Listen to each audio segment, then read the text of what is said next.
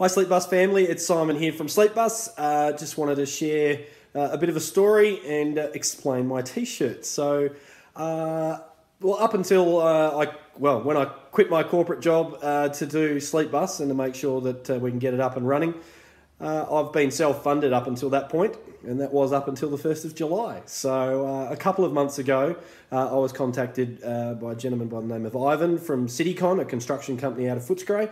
And he said, look, heard about Sleepbus, love what you're doing, really want to get involved. How can we help? And at that point, I was fairly knee-deep into building the first bus. And I just said, I'm not really sure. I don't know, money, something.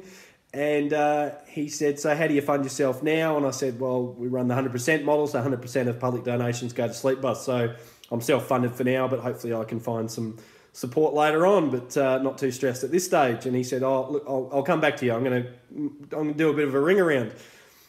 And sure enough, he did a bit of a ring around. He came back to me and he said, all right, I've got a mate who owns the blind factory, Brett. Together with my business partner, Brendan, and I, and Brett, we're gonna cover your wage for the next 12 months as a minimum.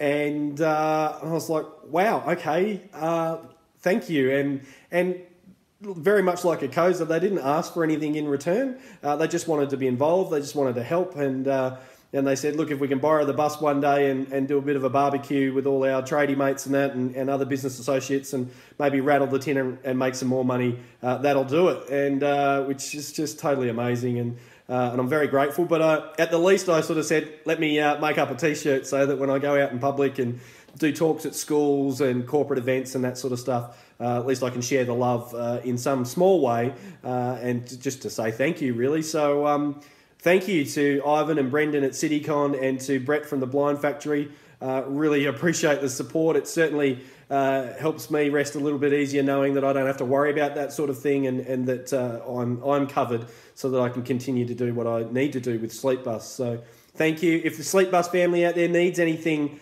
from these guys, please check out their websites and let them know that Sleepbus sent you and share the love. So thanks again, guys. Thank you, Sleepbus family. And as always, I'll keep you posted. Some big things coming up soon. Thank you. Bye.